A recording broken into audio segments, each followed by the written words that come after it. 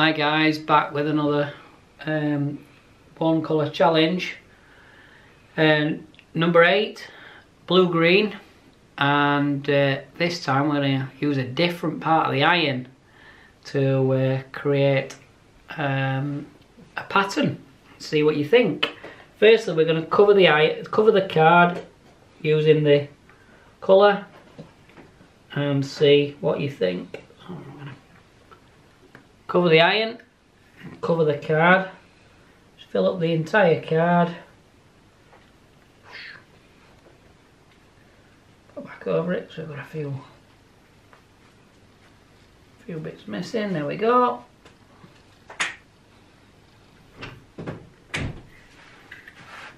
Then if you turn the iron in your hand so that the pointy part of the iron is facing yourself and the square part of the iron is at the back, like so. Okay, remembering that the first almost an inch of the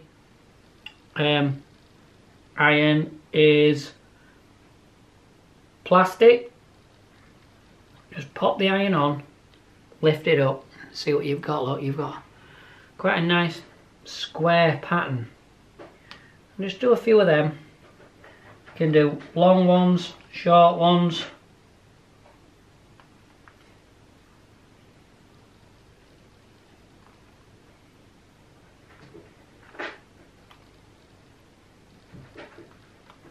And the wax will like drip and ripple and do all sorts of things. You can also do that ridging technique like we did before, like so, if you wish.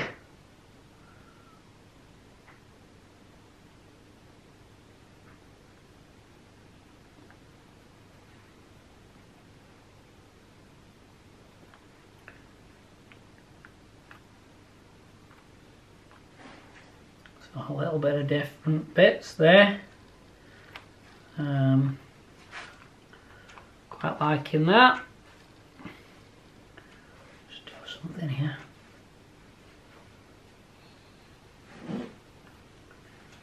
There we go. And although we've used the back edge of the iron, look guys, just show you this. When we let the wax run, it's created like a window. A little bit different. Just see what you can see in the wax. Take care. Thank you for watching.